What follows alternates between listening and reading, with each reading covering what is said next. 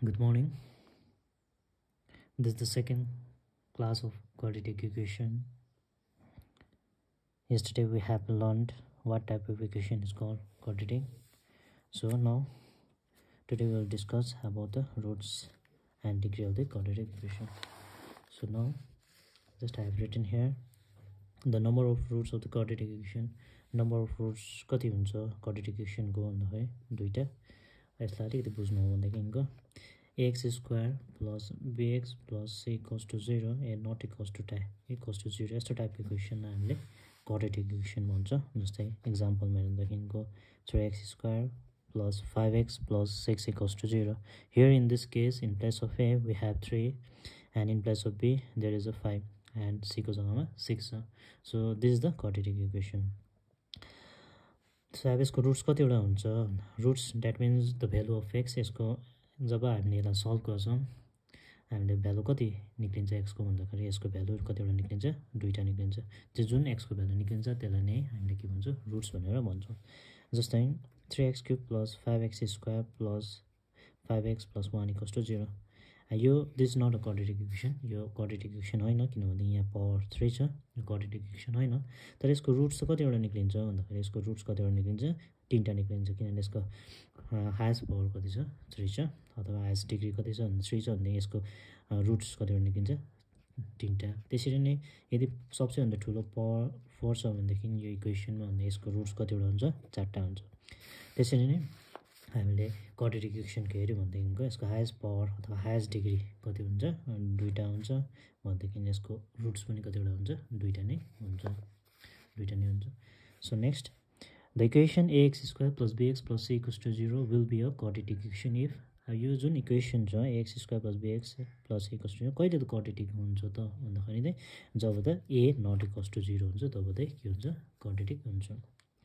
And the third question, the equation ax square plus bx plus c equals to 0 will not be a quadratic equation if कहिले त quadratic हुँदैन भन्दाखेरि चाहिँ जब a 0 हुन्छ तबले के हुँदैन? यो इक्वेसनले क्वाड्रेटिक हुँदैन. सो न अब हामी जान्छौँ किताबमा बुक्समा. सो 1.1 and one questionमा छ I write the quadratic polynomials from the following polynomials by understanding it. First we have to know what is polynomial. Polynomials भनेको चाहिँ जस्तै कुनै पनि इक्वेसन छ जस्तै x cube plus 3x square plus 1 यसको यस्तो टाइपको इक्वेसनलाई त हामीले पोलिनोमियल्स भनेर भन्छौँ. जस्तै यसरी सिरियली गएको नम्बर्सहरू हुन्छ त्यसलाई हामीले पोलिनोमियल्स भनेर भन्छौँ. जस्तै 5 4 जस्तै एक्सहरू यहाँ 1 छ भनेदेखि यसलाई हामीले पोलिनोमियल्स भनेर हामीले भन्छौँ. यो त हामी क्लास 10मा पढिसकेको छौँ है. सो न अब यसमा हेरौँ भनेदेखिको यहाँ जति पनि इक्वेसनहरू छ 1 2 3 4 यसमा कुन चाहिँ चाहिँ क्वाड्रेटिक पोलिनोमियल हो भनेर भन्छ. अनि यो ax square plus minus 7x plus 3 plus 2 यो के हो? एउटा क्वाड्रेटिक पोलिनोमियल हो. यसमा हामीले हेऱ्यौँ भनेदेखि a को भ्यालु कति छ भन्दाखेरि एक्स स्क्वायरको अगाडि नम्बर लेखेको छैन भनेदेखि 1 हुन्छ भनेदेखिको जस्तै यहाँ हाम्रो लेख्थेँ. जस्तै यहाँ क्वेसन 1 मा छ x square minus 7x plus 2. यो क्वाड्रेटिक पोलिनोमियल हो कि होइन हामीले चेक गर्नु हो भनेदेखि हामीले just लेख्दिउँ the above algebraic expression will be a the above algebraic expression is a quadratic polynomial. The above algebraic expression is a quadratic polynomial हामीले भनेर हामीले लेख्न सक्छौँ. The above algebraic expression is a quadratic polynomial लेख्छौँ. किन भन्दाखेरि यहाँ हेरौँ भनेदेखिको एक्स स्क्वायरको अगाडि नम्बर लेखेको छैन भनेदेखि 1 हुन्छ भने a को जग्गामा हाम्रो कति छ? यहाँ 1 छ. अब b को जग्गामा कति छ? -7 छ. c को जग्गामा कति छ? 2 छ. यो त एउटा क्वाड्रेटिक हो नि त. अब इक्वल्स टु 0 लेखेको त we can say this quadratic equation. तर हामी यो के हो यति खाली छ भनेदेखि यसलाई हामी भन्छ quadratic. So the above algebraic expression is a quadratic polynomial भनेर हामी लेख्न सक्छौँ. अब नम्बर 2 मा हेर्नुदेखिको यहाँ x टु द पावर 5 छ. x टु द पावर 5 छ भनेदेखिको x to the power 5 is not a quadratic polynomial. Quadratic polynomial लागि स्क्वायर चाहिन्छ. यो क्वाड्रेटिक पोलिनोमियल होइन. यसलाई हामी लेख्छ the above algebraic expression is not a quadratic polynomial भनेर लेख्छ.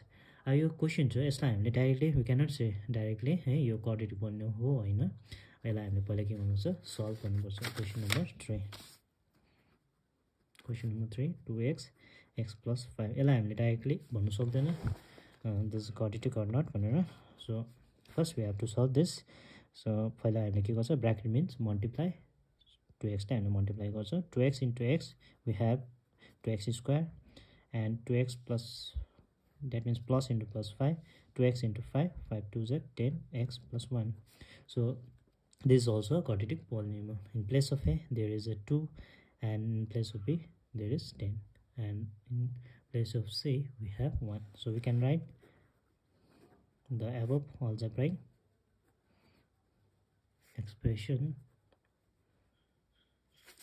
is a quadratic polynomial लेख्न सक्छ so last question number 4 2x minus 1 and here in question number 4 2x minus 1 here a is 0 यहाँ हाम्रो a छैन खाली b छ 2 and c छ -1 a छैन भन्दैखेरिको यो त क्वाड्रेटिक पोलिनोमियल हैन यो त लिनियर हो so यसलाई हामी लेख्छौं the above algebraic expression is not a quadratic polynomial भनेर लेख्छ यसको हामी सल्युसन के लेख्छ the above algebraic expression is not a quadratic polynomial भनेर लेख्छ सो अर्को यो भिडियो अलिकति लामो भयो है हामी नम्बर 2 को चाहिँ नेक्स्ट भिडियोमा गर्नेछौँ थ्यांक यू